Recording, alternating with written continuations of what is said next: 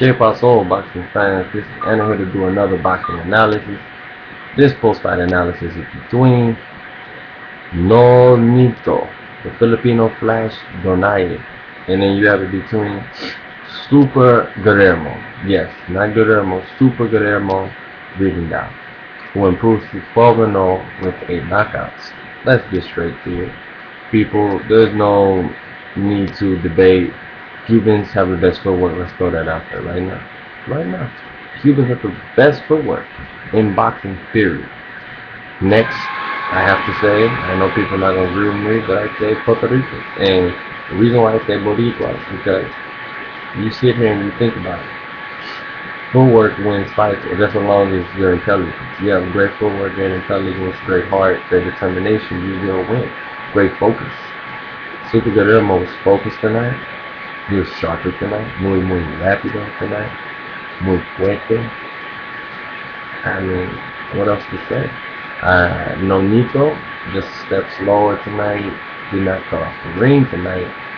And I don't know, he just didn't, didn't deliver. He did not do what I thought he was going to do tonight. And a lot of people thought he was going to get a knockout. I didn't see that. I'll say that if he landed a perfect left hook, counter left hook, he would have knocked him out clean. But no, I know that Guillermo has great generalship. You don't win 2 gold medals for no reason. A lot of people disagree with me. They're pros and it's different. Nah, not when you've seen everybody. You've seen any type of boxer, tall, skinny, short, fast, strong, whatever, And Guillermo was just sharper tonight. Get to the correct figures. 33% of his power punches landed to 23% for Donaire. Nonito landed, I believe it was around 83 total shots, and Guillermo was 120 something. And I know he was 41% overall tonight, which is just amazing. I mean, just an amazing stat, And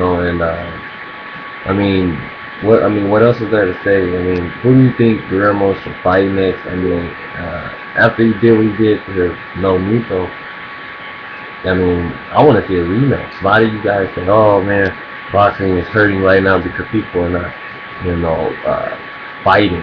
What? This is boxing, you dumb fuck. This is boxing championships over there. And Guillermo was smarter, more intelligent.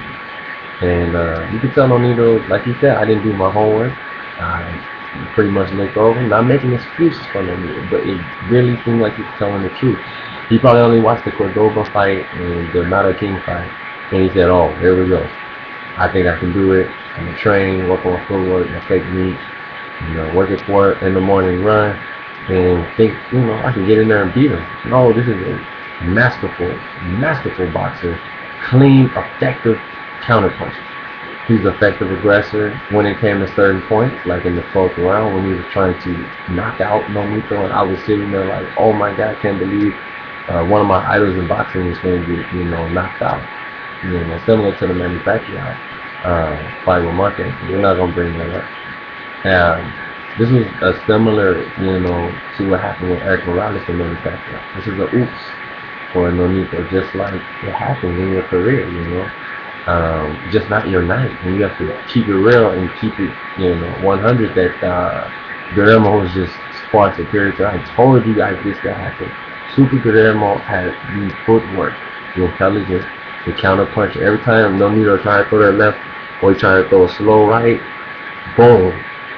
Guillermo was there with a straight left hand, a counter right hook that was just beautiful.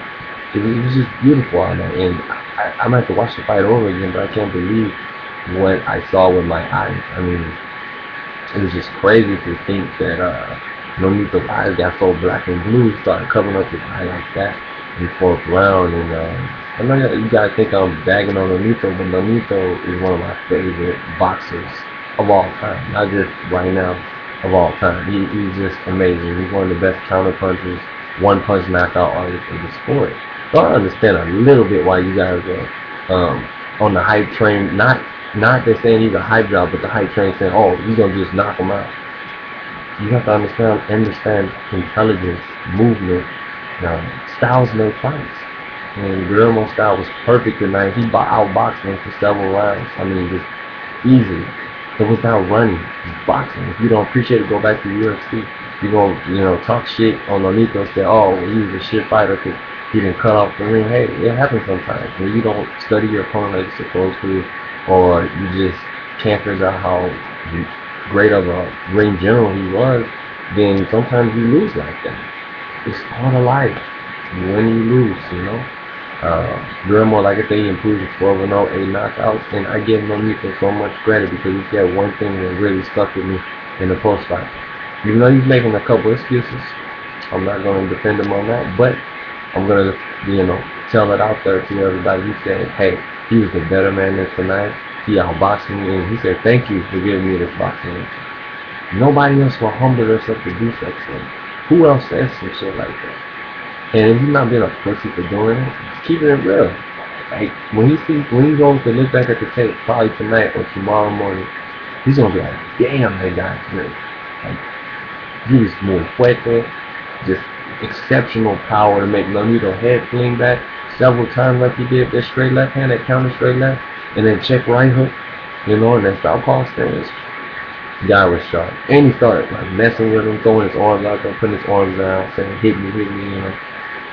The guy is just amazing. He's one of the best boxers of all time.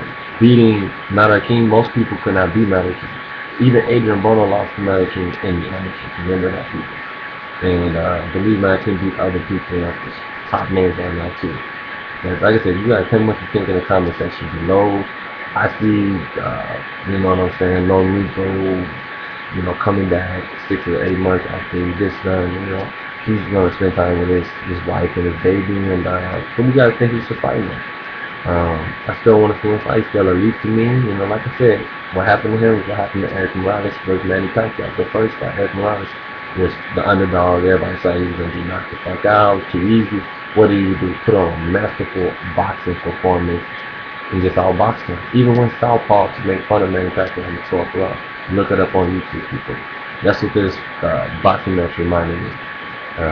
So you guys, once again, I mean, we saw a masterful night of boxing. All my Boricuas, stand the fuck up. We have another one who is Boricua to the bone. Felix Benitez Verdejo. Verdejo is gonna be a superstar, no doubt about it.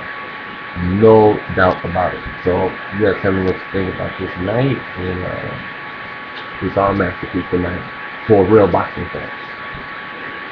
Peace.